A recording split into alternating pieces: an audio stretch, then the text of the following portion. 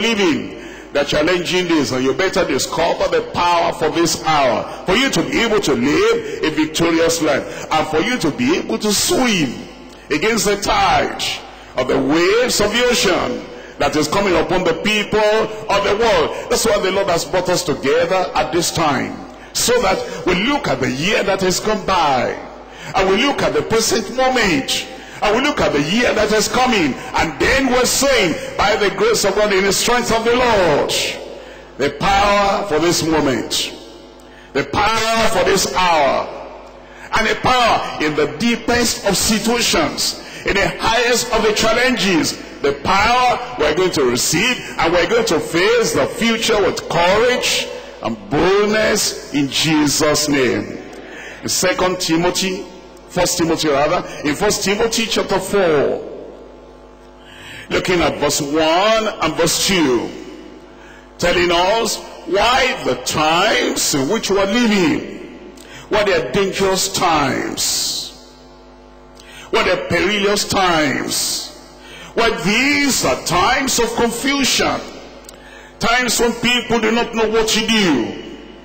And then the Lord says, to be forewarned is to be forearmed, since you know that this is the hour we're living, when the evil spirits and the demonic spirits and Satan himself, the prince of the power of the air, when they're doing the very worst to make the people on earth confused and discouraged, and to make them perplexed, when you know that this is the hour in which we're living, then you'll be able to fortify yourself, protect yourself, and receive the power that will carry you through. This power you're going to receive at this retreat will carry you through in Jesus' name.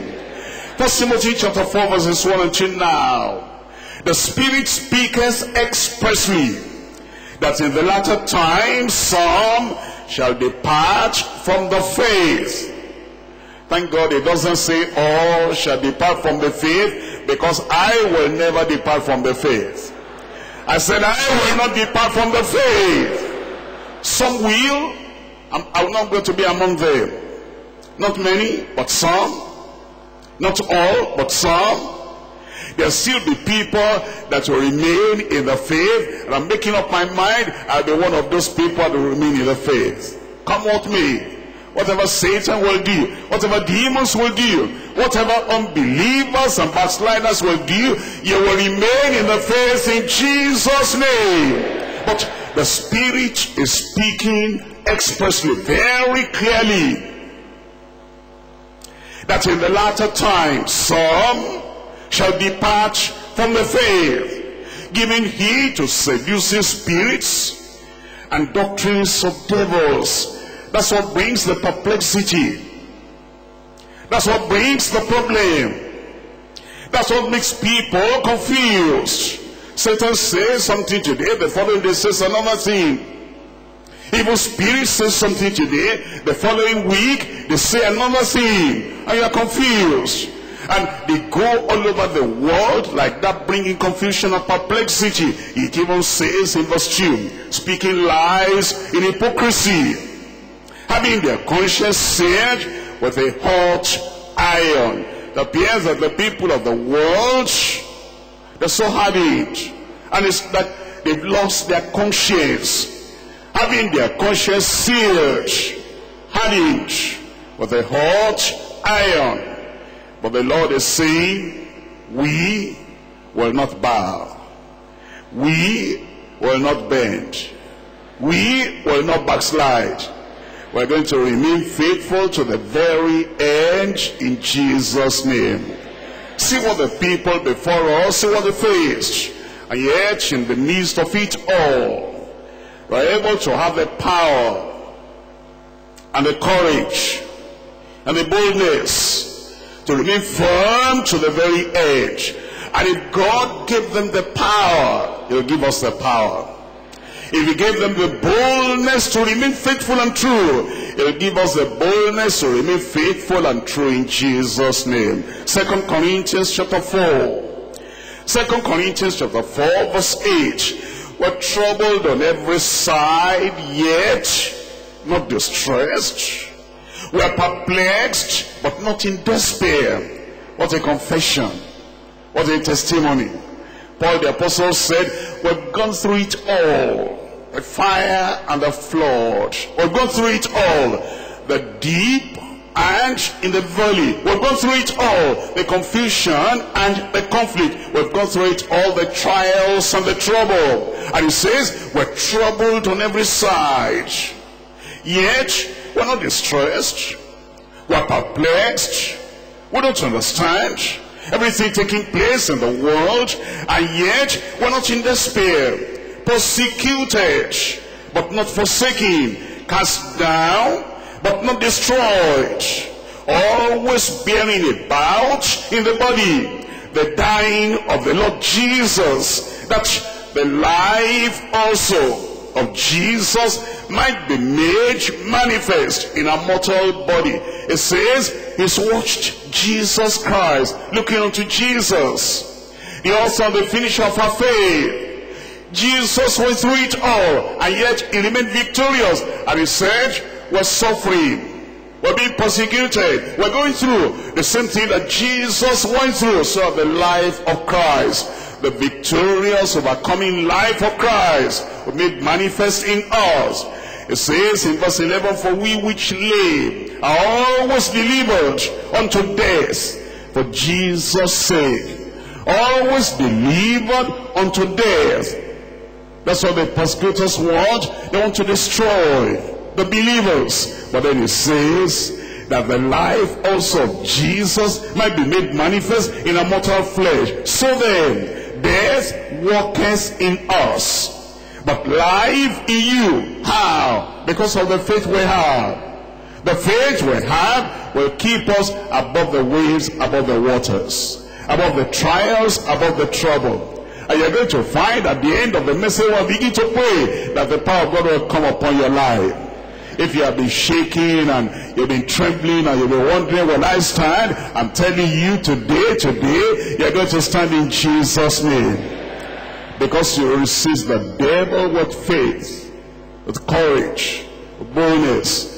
And that evil one trying to make you backslide, he'll turn away from you in Jesus' name. Verse 13, we having the same spirit of faith.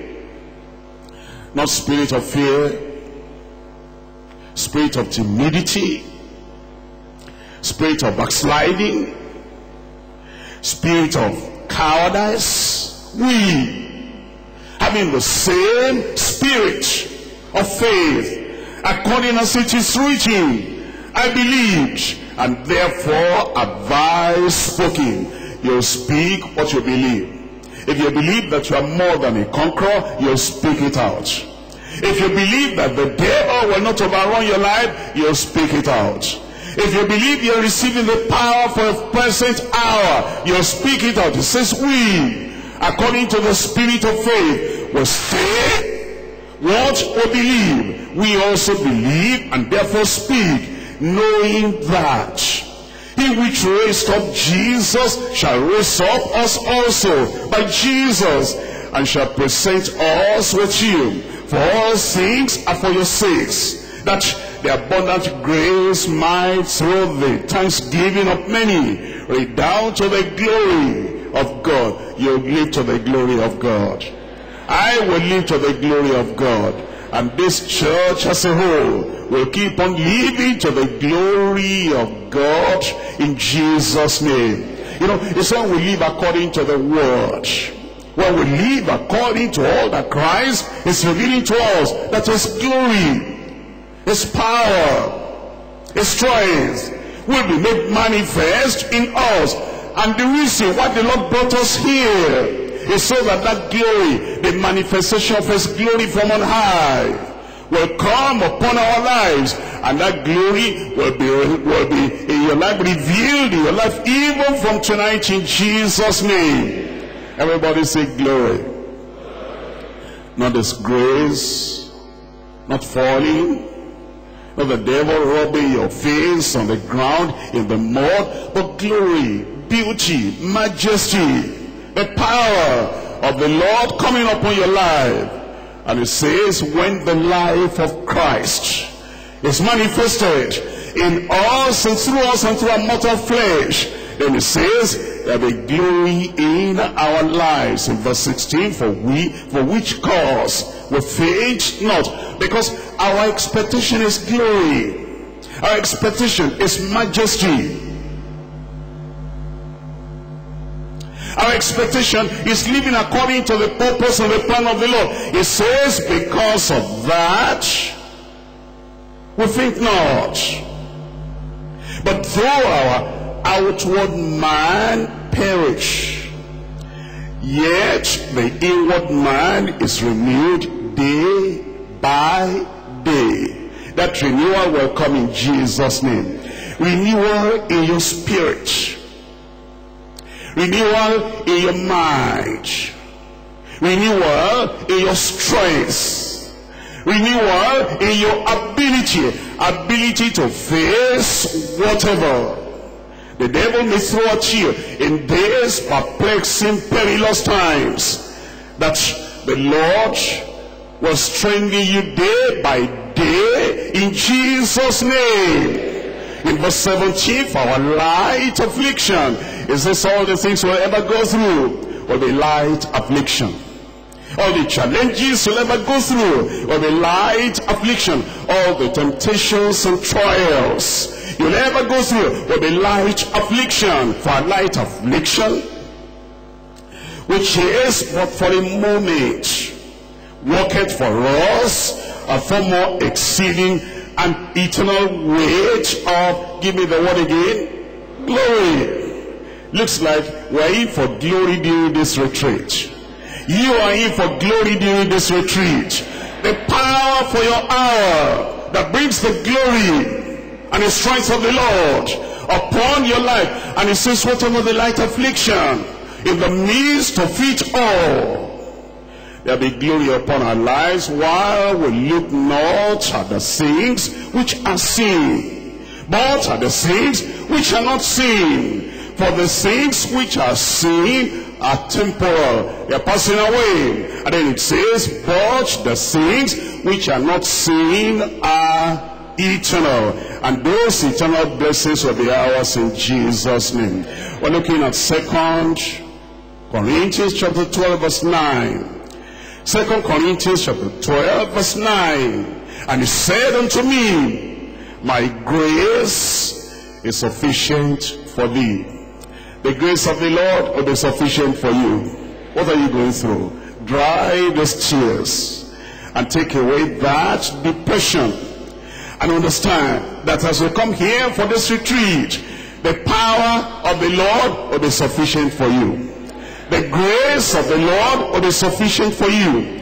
The mercy of the Lord will be sufficient for you. And then every prayer we pray here, the power will come down. Abundant grace will come down. And there will be the sufficiency in every one of our lives in Jesus' name. That's the reason why you have a duty, you have a role to play, you have a responsibility. What are you to do? Because the power is available. The strength is available. The courage is available. The boldness is available. And everything you need for this present hour, everything you need for this present situation, everything provided by Christ from Calvary. And now you have a part to play, to go to pray, to go to the Lord in prayer and say, Lord, here is my need, the mercy I need, the strength I need, the power I need, the courage I need, the boldness I need. And then the Lord will give it unto us. In Ephesians chapter 6, Ephesians chapter 6 verse 10, finally, my brethren, be strong in the Lord. You'll be strong in the Lord. There's no way you can be strong outside the Lord. Without me, you can do nothing. It's when you come into the Lord more and more, you pray that, Lord, I want to abide in you. Or you abide in me, and your word abide in me. When you come more and more into the Lord, then you become more and more strong. Finally, my brethren, be strong in the Lord and in the power of his might. Put on, you have to put this one on. It's not just hearing the preaching and not praying. It's not just coming to do it and not doing something. Put it on. The power is available. Put it on. The strength is available. Put it on. And everything you need for the present moment and the present hour available. Put it on. Put on the whole armor of God, that you may be able to stand against the wiles of the devil. For we wrestle not against flesh and blood, but against principalities and against powers, and against the rulers of the darkness of this world, against spiritual wickedness in high places. This is why some people give up. The principalities and powers are too strong for them. The rulers of this age, they're too strong for them. And the spiritual wickedness, wicked spirits in high places, they're too strong for them. But when we put on the power of God, nothing will be too strong for you to confront. Wherefore, take unto you the whole armor of God, that ye may be able to withstand in what kind of day? In the evil day, this evil day, this perilous time. We're going to stand. Having done all to stand, stand therefore, having your loins girt about with truth, and having on the breastplate of righteousness, and your feet shod with the preparation of the gospel of peace. Above all, we need this above all, beyond all, above all, taking the shield of faith, wherewith ye shall be able to quench, how many darts? How many darts? All the fiery darts of the wicked, and taking the helmet of salvation, and the sword of the Spirit, which is the word of God. Pray, pray, pray, pray always. You know, there are people that have turned the retreat to a social affair, and they come in here just, how are you, how are you? The retreat time is praying time. If you're going to have the power, if you're going to overcome, if you're going to be more than a conqueror, if what you expect after the retreat is going to be greater and higher than what you were before the retreat time, it's praying time during the retreat. Praying always. It's not a playing time. It's socializing time, eating time, just fellowship time, praying. Because that's how sinners get saved. Seek the Lord. That's how believers get sanctified. Seek the Lord. That is how sanctified people get baptized in the Holy Ghost. Seek the Lord. That's why those who are cowards in evangelism, that's how you become strengthened to evangelize. Seek the Lord, praying always with all prayer and supplication in the Spirit, and watching thereunto with all perseverance and supplication for all saints. We're going to do it. I said we're going to do it. We're going to pray according to the promises of the Lord. That leads me to point number 2, the manifold promises for the painful hour. Manifold promises for the painful hour. In Joshua chapter 1. Joshua chapter 1, reading from verse 5. Joshua was going to face some real challenging times. The people of Canaan did not want them to come into Canaan. And those Jericho walls were very high and very deep and very thick. And yet the Lord was giving them a great promise. They were going to go in and possess. Like we are going to go into the new year, we are going to possess. And if that is the case, we need to look at the promises of God and then pray in line according to those promises of the Lord. Joshua chapter 1. Manifold promises for the painful hour. for the perilous hour. In Joshua chapter 1 verse 5, there shall not any man be able to stand before thee all the days of thy life. I thought you'd give me a good amen.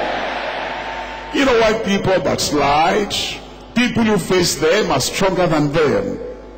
You know why people turn their back on the Lord? Because the challenges they face, the river they want to swim through is too deep for them. And the Lord is saying, you will not backslide. I said the Lord is saying, you will not backslide. Because there shall not any man. And that's why some people in the village don't want to come to church. They are afraid of some men of evil power, of occultic power. But the promise we have for you this end of the year and coming into the new year is that no herbalist will be able to stand before you. No occultic man will be able to stand before you. And you know why some people are so much afraid? They cannot serve the Lord. They cannot follow through on sound doctrine. Because there's some persecutors. There's some people that threaten them.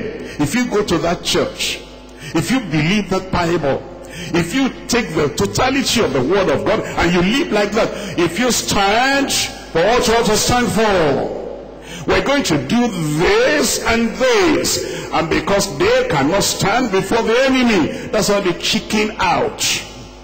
Cowards. But thank God tonight, there shall no man, I said no man, there shall no man be able to stand before you all the days of your life. As your days, so will your strength be.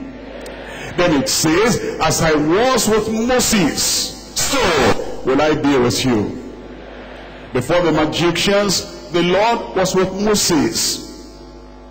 Before Pharaoh, the Lord was with Moses. Before the chariots of Egypt, when they were by the Red Sea, the Lord was with Moses. Before the Amalekites that came against them, the Lord was with Moses. And before Balaam, Balak, the false prophet, the Lord was with Moses. And the Lord was telling Joshua, you have nothing to fear, because as I was with Moses, even so will I be with you. I will not fail thee, nor forsake thee. Be strong and of a good courage. For unto this people shall thou divide for an inheritance the land, which I swear unto their fathers to give them. Only be thou strong and very courageous. I will be strong. I said I will be strong. You know what, as I read this, I realize the Lord is saying you have the ability and the skill, the capacity to be strong. That's why I gave the command. The Lord never commands anything you cannot do. If the Lord knew you could not be strong, He will not tell you be strong.